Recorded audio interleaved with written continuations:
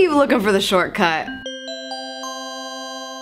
What's up, socials? Happy Social Thursday. Today I want to talk to you about a question I got from one of the biggest fans of the channel, Mr. Brian Dane. Brian sent me an email and it said, "Hi Amy, it's your stalker, Brian Dane here. I have a quick question for you. Do you know of a free WordPress plugin that will automatically tweet new posts and maybe even post them on other platforms?" There's one plugin that I actually really like. It's not necessarily for new content, although it can be. It's called Tweet Old Post, and what it does is it helps you revive all the content that you've written or produced over time and make sure that you keep promoting it even if you don't do it manually. You can make settings and let the plugin know that it should send to this Twitter account this often, all the different posts within a certain time frame or over the lifetime of the blog. It's completely up to you. But personally, I use a third-party client completely out of WordPress to make sure that my content gets tweeted right away. Brian, I'm surprised you may not remember the video that I made about IFTTT, which is If This Then That. It's an amazing site that brings together the APIs of different platforms and lets you create recipes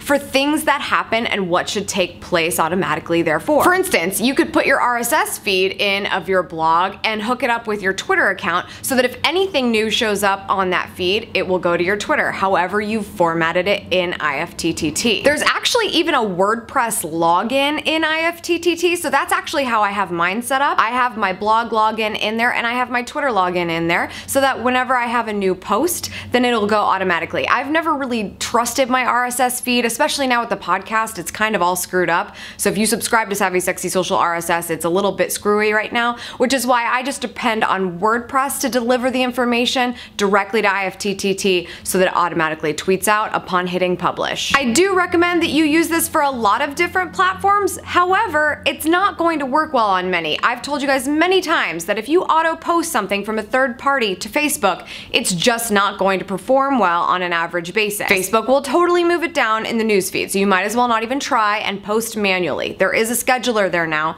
so it's not like you have to do it in the moment. LinkedIn, however, is one that I have hooked up directly to IFTTT. I probably only log into LinkedIn once a week, and all of my content is automatically tweeted there, and it seems like I'm there a little bit more often, 4 times a week actually. And then you can experiment with other platforms, but you really need to see how these third-party clients are being treated to make sure that it's actually working for you. Twitter is 100% chronological for the most part. There are some tweaks here and there, but it's not going to be biased against a third-party platform. Work smarter, not harder, but remember that not every easy way out is going to be worth the gain in time. One thing I hope you'll take away from this video is not only check to see how you can post your blogs automatically to a couple of different social networks, but see what else IFTTT can do for you. I actually have a text that comes to me every morning and night telling me what I can expect for the weather. There's even a recipe that you can text to the IFTTT account and they will call your phone. So if you're ever in a situation where you're like, I need to get out of this conversation, you can do it. And there's a ton more over there. So definitely check out the recommended recipes, what other people are doing,